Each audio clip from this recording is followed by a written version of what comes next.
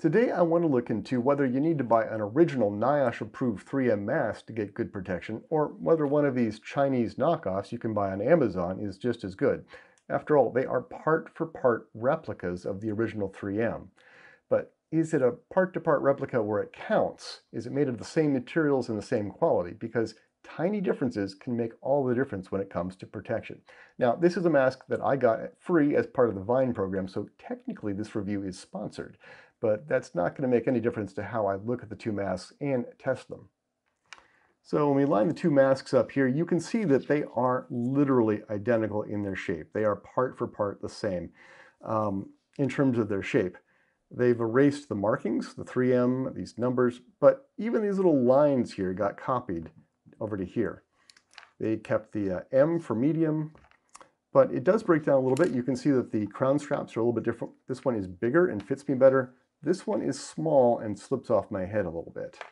Some other differences that you might note that this gasket here is made out of foam rubber. And although they have copied the basic color of the gasket and the style, the actual material is not the same. This is solid rubber. I don't know if that's going to make a difference or not, but it does give us an idea that they haven't copied everything identically in terms of function. They've copied it in terms of appearance. So let's take a look on the inside.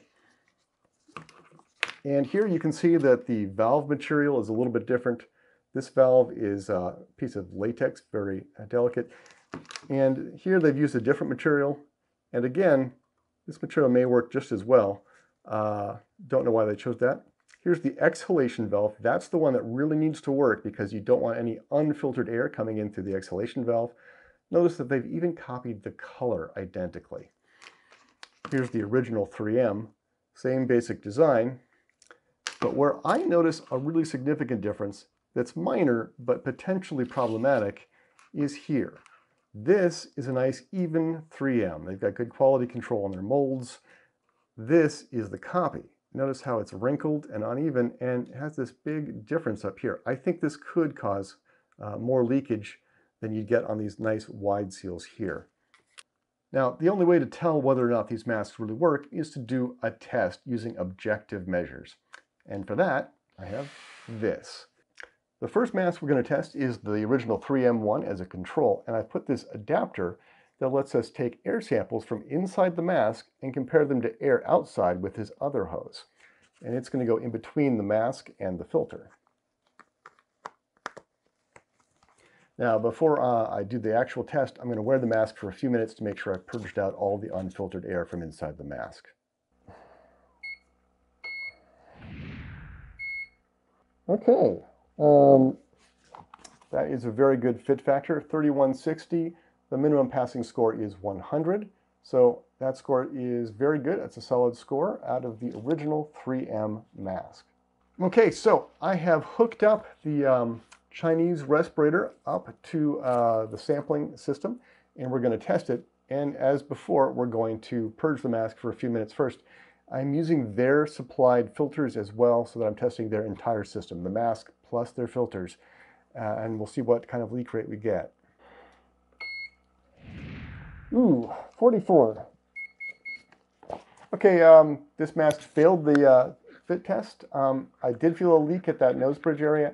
I have fit tested this exact mask before and it passed, but that defect makes it just variable enough that it's on the cusp, and a 44 is less than the passing score of 100 required and way less than the thousands that the real 3M mask passed at. Now, the variability of this copy of the mask is why it failed, and I think it was failing right here. And that's the difference between a certified mask that's NIOSH approved and made with high quality control and this uncertified mask that's generic, that's sold by different companies under their own brand names.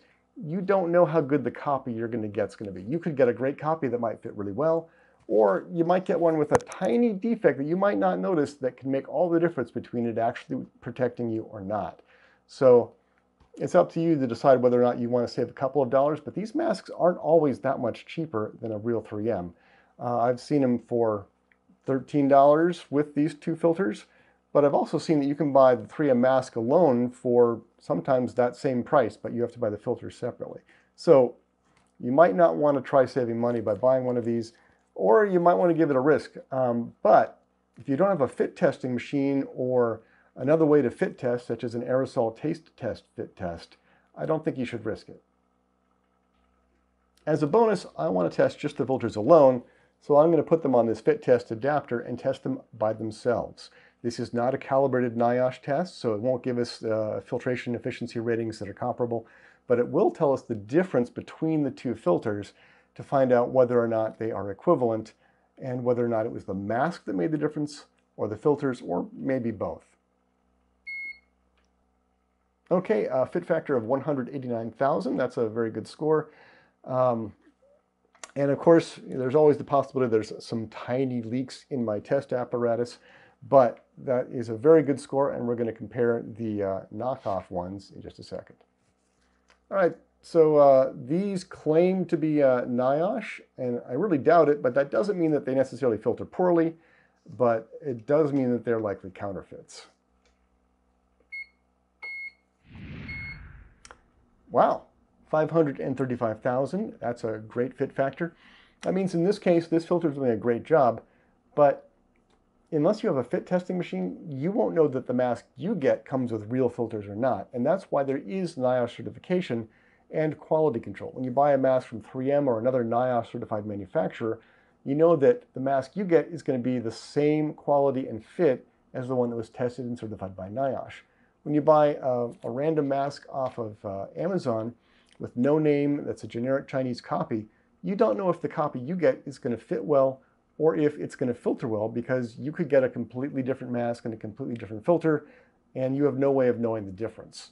And even I don't know exactly how well this filters, because that takes a $100,000 machine with calibrated particle sizes and flow rates.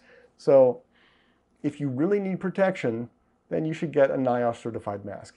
If you don't think you need protection, then, by all means, go ahead and get one of these knockoffs, but they're not always that much cheaper than the real thing. So the savings is kind of, sometimes the saving is big, sometimes it's almost non-existent. So consider getting an original. This was fun to play with, but I wouldn't wear it for protection unless I really had no other choice.